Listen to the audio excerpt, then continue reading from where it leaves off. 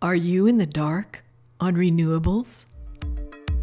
Deloitte Global Insights and Climate Reality recently issued reports about renewables. Deloitte claimed wind and solar had gone from mainstream to preferred.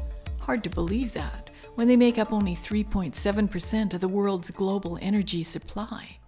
Deloitte claimed the levelized cost of energy gave wind and solar parity with the conventional electrical power generation like coal, natural gas, and nuclear. But that claim relies on what we call an abuse of the levelized cost of energy analysis. You see, wind and solar need 24/7 conventional electricity generation in the background, because when the wind stops or the sun goes down, what's going to keep society operating, warm, and lights on? Probably a natural gas plant, paired with other forms of conventional power generation. When you add up the real costs of putting wind and solar on the grid, they are much more expensive than conventional power.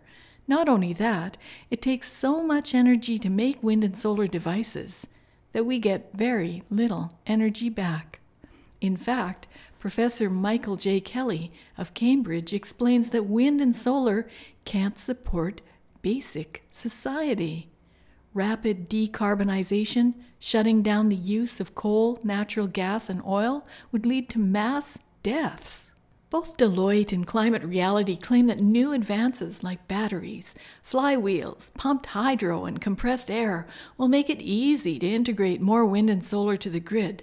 But at what cost? And what about these storage devices?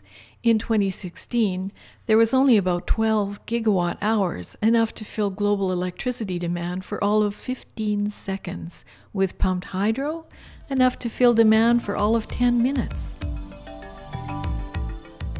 But when we look around the world, the more billions of dollars the governments have put into wind and solar subsidies, the less stable the grid. In Australia, power prices are like a yo-yo these days. They have lots of free wind and solar on the grid. They've paid billions of dollars, and they've just bought a new big Tesla battery. People are at their wits' end.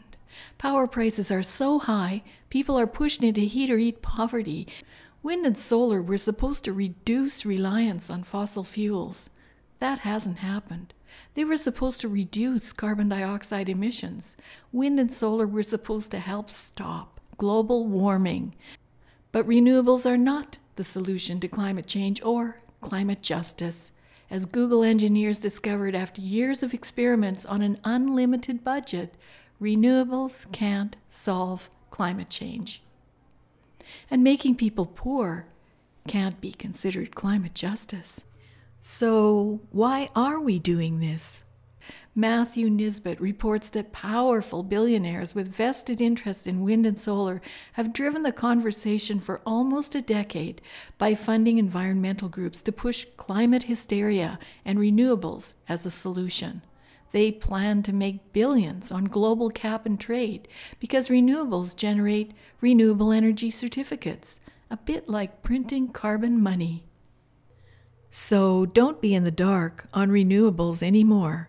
Friends of Science Society has issued a new report challenging the claims of Deloitte Global Insights and Climate Reality.